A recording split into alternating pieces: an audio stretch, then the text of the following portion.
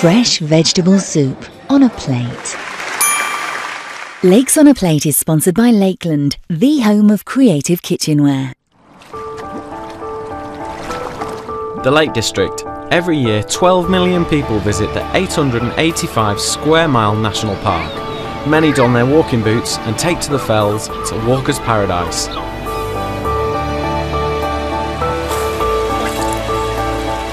And it's my paradise. I'm Peter Sidwell, I'm a chef, and this place is my home and inspiration.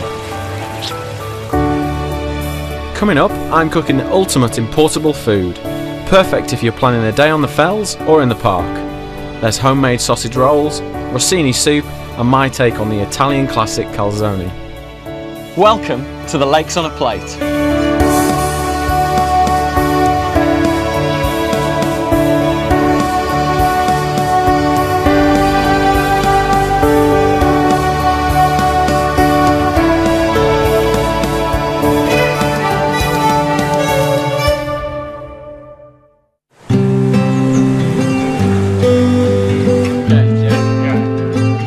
The Lake District and Walkers go together like strawberries and cream. They're made for each other. Alfred Wainwright will always be known for his pictorial guides to the Lakeland Fells. These handwritten and hand-drawn works of art, compiled between 1952 and 1966, have given inspiration to fell walkers for the past 40 years. Today, I'm following in the footsteps of Wainwright and taking to the fells with my father-in-law. But first, I'm heading to the kitchen.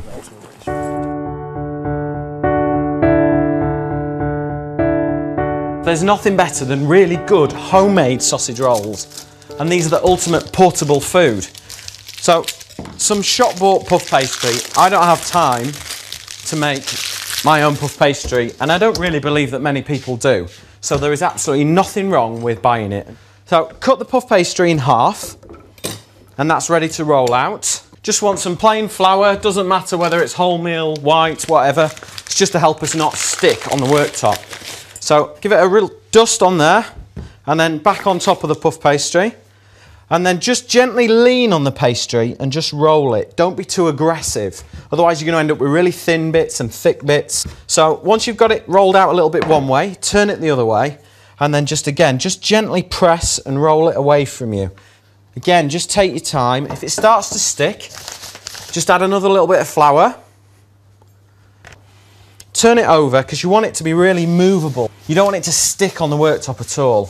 And then just gently roll it, and then hold it with one hand, and then roll it away from you, and just push the pastry away. And then just lift it up, pull it towards you, and just let it drape over the worktop a little bit, and that'll kind of help us a little break there. And then again, hold it with one hand, rolling pin in the other, and just roll it away. And once you've got it to about ½ centimetre thick, just dust it with a little bit of flour, fold it over, dust it with a little bit more flour again, and fold it over again, pop it to one side. And then we want the fennel chutney, which is quick, dead easy to make. Finely chop one onion. Take the fennel and cut the bottom and the top off. Take the tops and put them to one side, and we'll use those later. Chop the stalks the same size as the onion. Cut the bulb in half. Remove the hard bit in the centre, which won't cook down.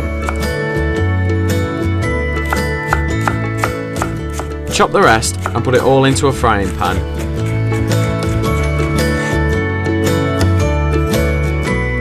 Add 2 pinches of salt and cook until soft. Peel and core an apple. Granny Smith type is ideal.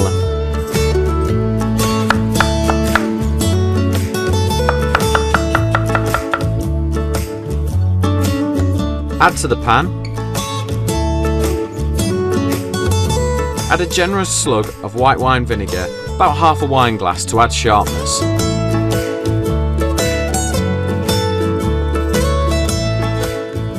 Put in 3 handfuls of preserving sugar and a teaspoon of fennel seeds.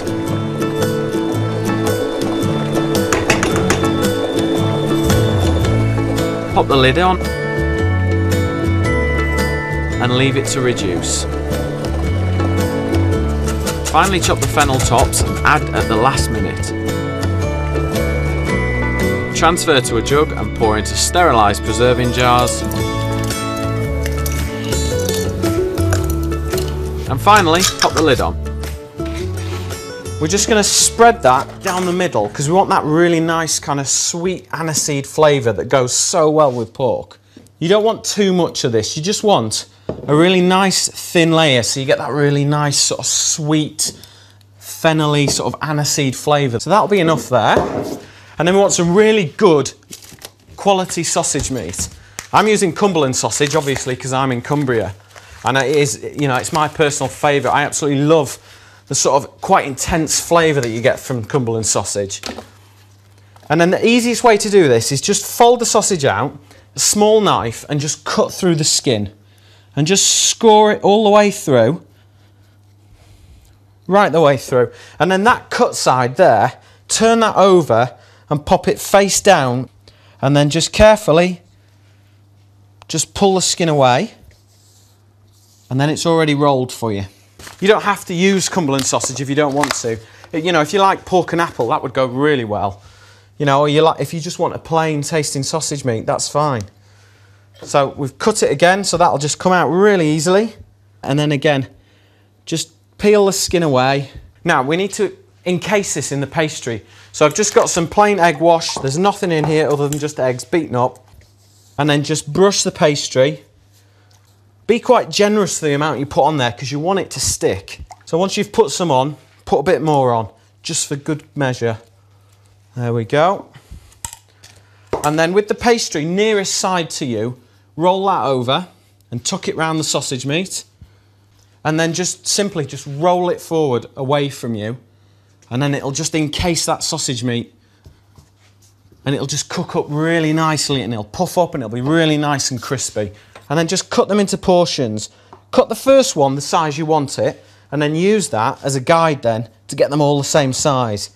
Because I've been making these sausage rolls for about, well, since I was about 20. And I was always getting told off for portion control. So I kind of thought, right, how can I do this? I'm rubbish at gauging it. So I just cut one and use that as the same size you need. So straight onto a non-stick tray.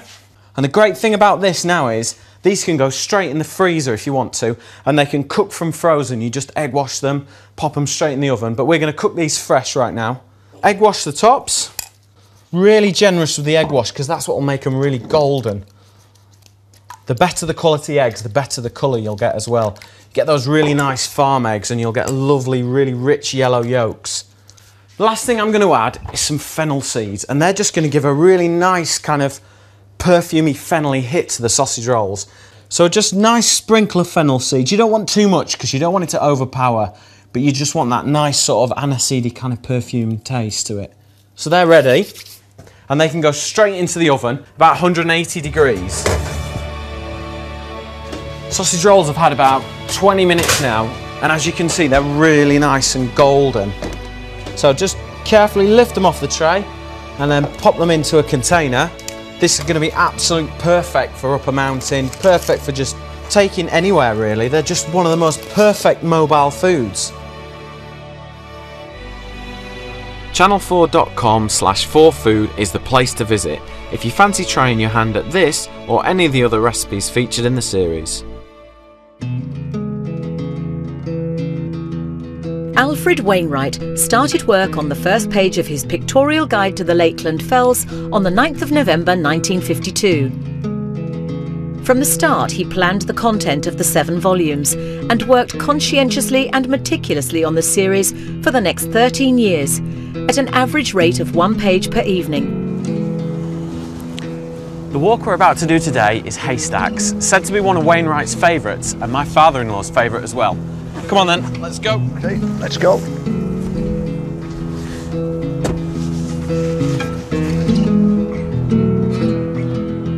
The small, picturesque church of St James is situated above the village of Buttermere, at the junction of Honister and Newlands Passes.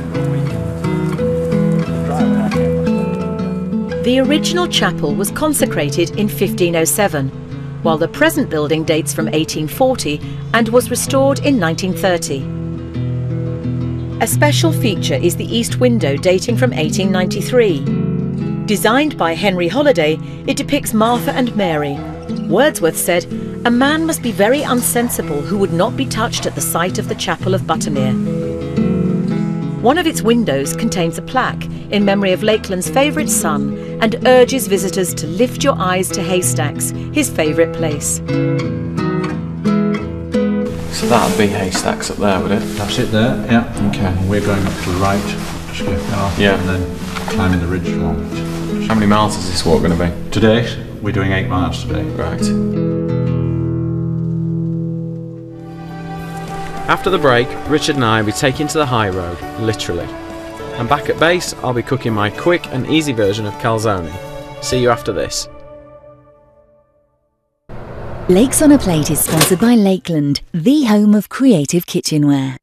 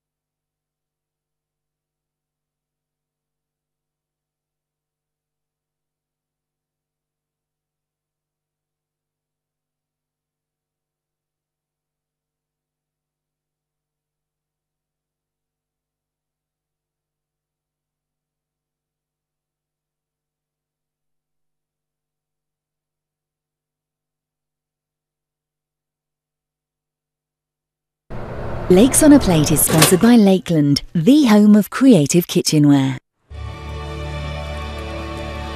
I'm Peter Sidwell, and I've got a confession. I love great food and the great outdoors.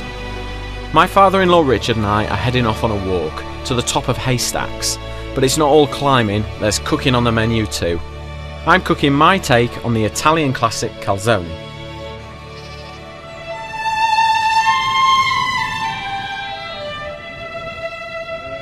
The Lake District is a mecca for walkers.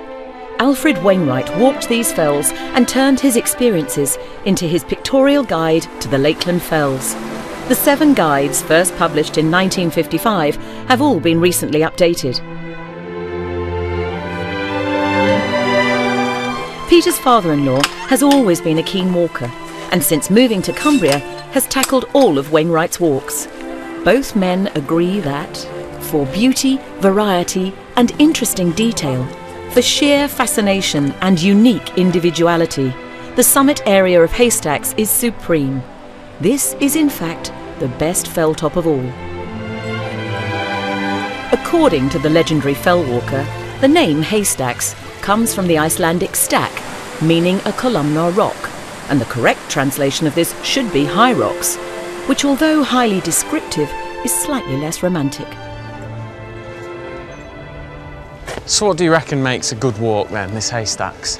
Well, you've got the wonderful walk along the edge of the lake to begin with. It's really nice along here. It's beautiful. You get fantastic reflections if there's no wind. Break in gently a bit before the big climb, yeah? Yeah, well, it's not too big. It's doable. You always tell me that. Family walk. Family walk. But it's not as high as some of the others, is it? No, but it's got all the features that you need. Craggy, buttresses, plateaus, everything's there. It's lovely. It's going to be great. I can't wait to get to the top.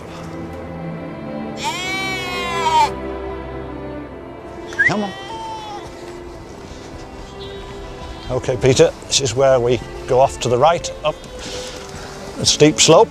So I'm guessing it's all uphill now. It's uphill to the summit virtually now.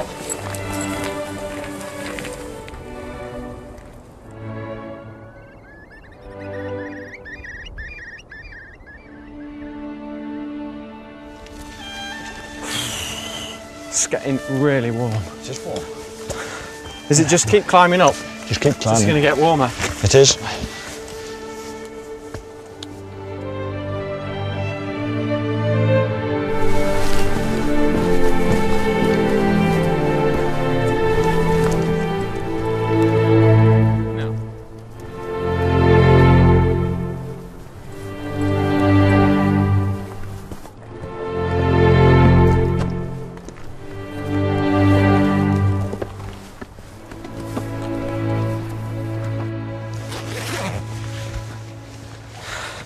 It's getting a bit blowy up here. Yeah, I feel quite chilly. I think It's going to be more up there, isn't it? Oh yes. It'll be more exposed up there. So this must be the last bit of climbing. Well, the last steep bit. Yeah. Come on, Sand. Makes it easier on these made-up paths, though, doesn't it? Yeah. Takes some building these. All right. I wonder how many miles there is of these paths around the Lake District. I don't know. Because they're all man-made, aren't they? They are. A lot of it voluntary labour. But it must have taken decades to do this. Yes, I guess they only go a couple of yards a day. Yeah. Don't they fly them in with a helicopter? Yes, bags of Bags of rocks, stone, don't yeah. they? Not too far to go now, Peter. You've been saying that to me all day. This has got to be the top, Richard. This is the top. It's unbelievable view up here. Stunning.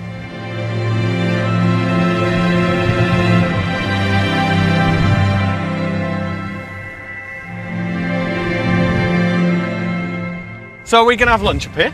No, I know an even better spot. Whereabouts? This way. Okay. Follow me.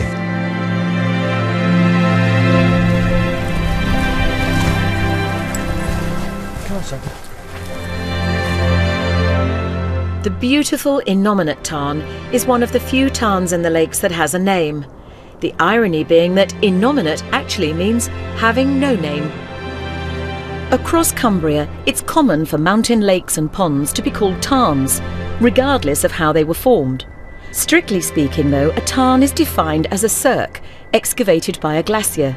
The word is derived from an Old Norse word meaning pond.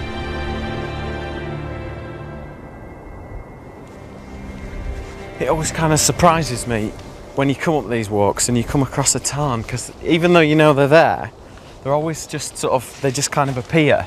That's right. And they're just so peaceful and tranquil. And So, why is this one so special? this is very special because this is the place that Wainwright chose to have his ashes spread. Right. And it's such a peaceful, tranquil place. It is, I can see why it's one of your favourites. It's just, oh, it's beautiful. It's just so peaceful up here. And it's got everything that fell walkers want. Rocks, crags, buttresses. It's like a little oasis, isn't it? It's wonderful. So you're hungry? I'm hungry. Thank you. I've got some really good little dishes for you. I'm looking forward to that. There you go. Thank you. There's your soup. Ah. This is a really quick, simple soup to make. It's called a Rossini soup. All you need to do is get a really, really hot pan and then chop up your carrot, celery, onions, a little bit of chilli if you like that sort of thing, some garlic, and then just throw it straight into the pan. Then you want a couple of pints of water, throw those in, and then 4 tins of tomatoes, and then just kind of bring it up to the boil, add a couple of veg stock cubes, and then just finish it with some chopped rosemary and some fennel tops, just to give it that really nice sort of fresh herby flavour, and then just simmer it for about 15-20 minutes, you know, just until the celery and the carrots are quite tender. And then just throw in the Rossini pasta, which is like little grains of pasta that look like rice, and then some Italian beans in there, and then give that about 7 or 8 minutes, just simmering away. And that's it. And it's jolly good. Thank you. It's really good soup, because it's really filling as well. You don't need to worry about bringing bread as well, because it's got pasta in it as well. Thank you. I tell you what, I really appreciate this up here. So when you finish that, I've got you some of my famous sausage rolls. These are the best sausage rolls you've ever had. I make hundreds of these. Right. They're really different because I've made them with really good local Cumberland sausage meat. And then I've made a little fennel apple marmalade to go inside the middle as well. Looks appetising, does this? Wonderful. Do you know what? I reckon Wayne Wright would like these. Proper Cumbrian man. I'm sure he would. All I ask for at the end is a last long resting place by the Sive innominate tarn on haystacks, where water gently laps the gravelly shore, and the heath blooms and pillar and gable keep unfailing watch. A quiet place, a lonely place, I shall go to it for the last time and be carried. Someone who knew me in life will take me and empty me out of a little box and leave me there alone.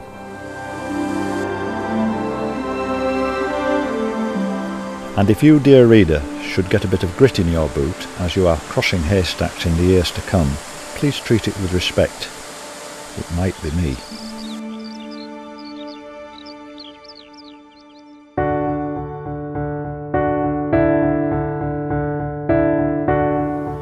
So I've just done a fantastic walk up haystacks. Richard's gone home now, but I've worked up a serious appetite.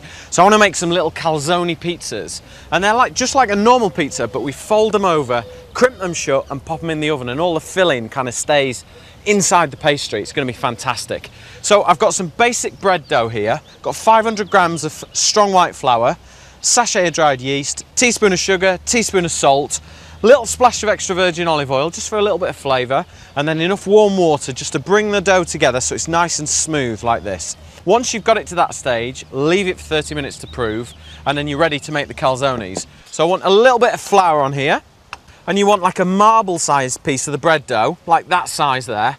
Just dust some more flour onto it, and just kind of using your thumbs, just work around the bread dough and kind of push it away and turn it around and push it away, and eventually it gets a little bit thinner. And you keep going and keep going. This is a great way to make pizza. Like, you know, if you're out in the garden or something, you haven't got a rolling pin, it's in the kitchen, can't bother to go and get it. Just keep working all the way around the bread dough until it gets thinner and thinner and thinner. And if you run it through your fingers, the weight of the dough kind of stretches it out.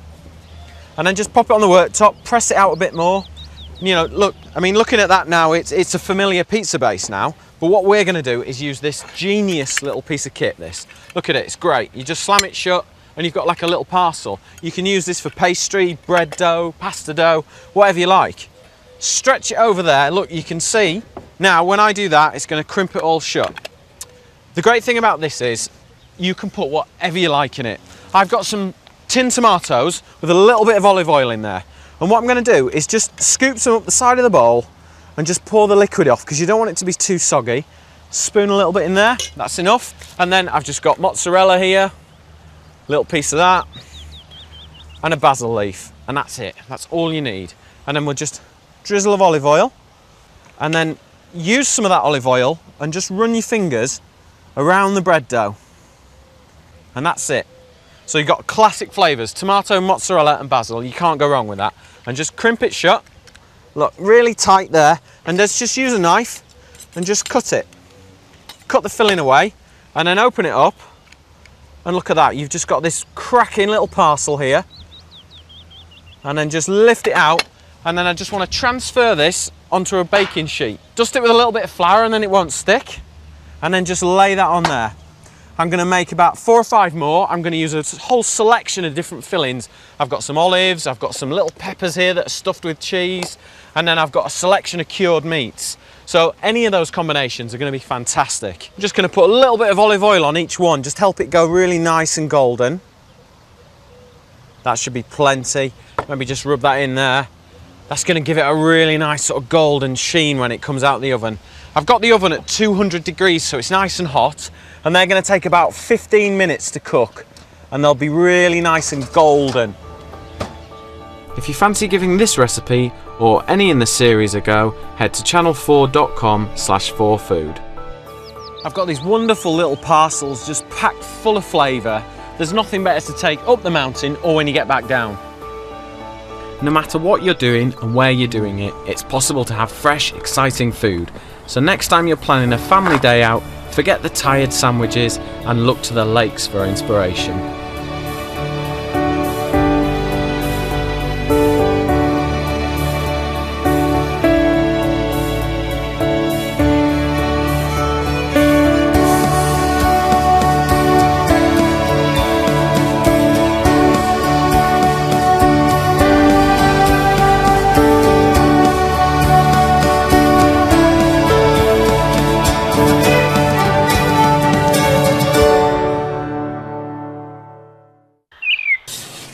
Fresh vegetable soup on a plate.